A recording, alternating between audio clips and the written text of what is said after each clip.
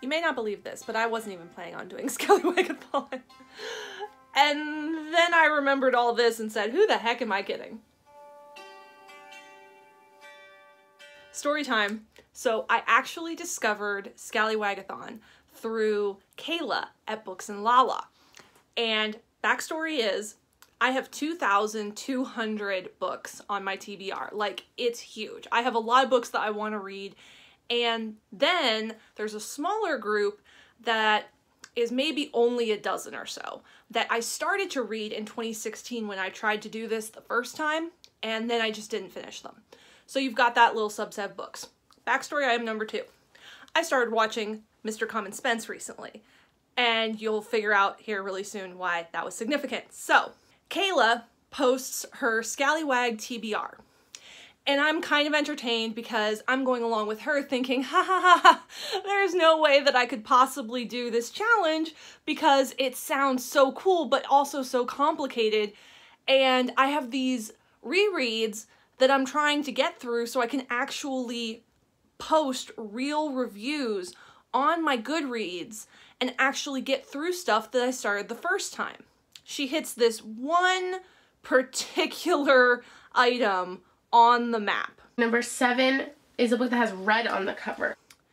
And immediately what goes through my mind is, oh man, I can't even imagine one book that has red on it. I mean, maybe some scraps of fabric, but that's not the point, right? Like, to have red on the cover, that would have to be something that's a really broad emblem on the cover, and I don't organize my books by color or rainbow or anything like that. So there's no way in heck that I could possibly fulfill that item off of my TBR, let alone the short one.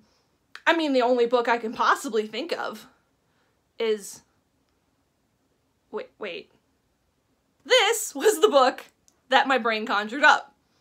I started reading this in 2016, loved it, had no problems with it, I just didn't finish it. Spencer, all of a sudden, talks in his vlog about how much he loves this series now. And I'm going, oh my gosh, if he doesn't even love fantasy as much as I do, what am I doing not having read this book yet?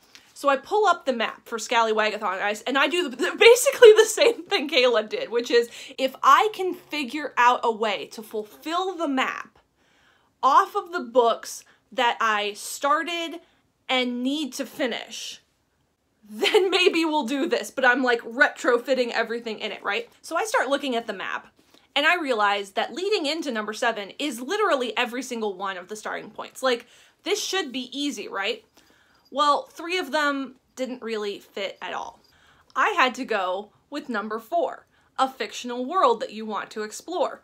I have read Chronicles of Narnia at least 2 full times in my life, but not recently enough that I would have updated my Goodreads. And certainly not as an adult having read a whole bunch of other fantasy to compare it against. Leaving number 7 was actually the trickiest part. It's only got 2 options, and one of them is a book that you've seen someone else unhaul. I was specifically trying to fit a small number of books into this list. And then the craziest thing happened. I had recently been trying to explain to somebody else what unhaul was because of the concept of haul and unhaul in BookTube. And I linked to one of Kayla's recent unhauls. It was the spring cleaning tag. And I remembered my friend responding to that video saying, oh my gosh, this super popular book, how could she unhaul that? And I went, I don't remember which book that was, but if it was super popular and it was fantasy, then chances are good I want to read it. And something in my memory was going, I know the book. I can't think of the book off the top of my head, but I feel like when I saw that book, I knew what my friend was talking about. Next is a book you bought because of the hype. American Gods. Which is one of the books that I started in 2016. Oh my gosh, I was so excited. It's huge, and I'm not discounting that, but it was a book that I got maybe like 3 chapters into before. So fine, done. And then the cherry on top of this whole weird effort to build a TBR was the fact that leaving Walk the Plank, you only have one option. And that option is a book that is about someone who is not like you in some respect. I'm a fantasy fan, okay? I would be able to pick just about any book featuring a man who is straight, and it would qualify. Like, oh my gosh, it's not even fair to pick from that list. It's huge. It's practically half of my TBR. So I said, no, I'm gonna at least try for a challenge. I'm gonna try and pick someone who is not the same race or ethnicity as me. And I know I have been trying to get through Octavia Butler's works. In particular, Kindred is on the Feminist Orchestra's monthly read for a later month this year.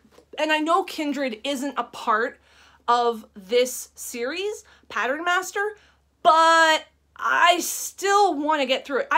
I've read 2 out of the 4 novels in this collection. I griped about it in my intimidating TBR tag. So I'm just going to go back and I'm going to start again like I wanted to, and I'm going to start with Pattern Master. And that is my ScallywagAThon TBR, folks. Number 4, Sail the 7 Seas. Number 7, Shark Bait. Letter C, Walk the Plank. And number 10, Landlubber.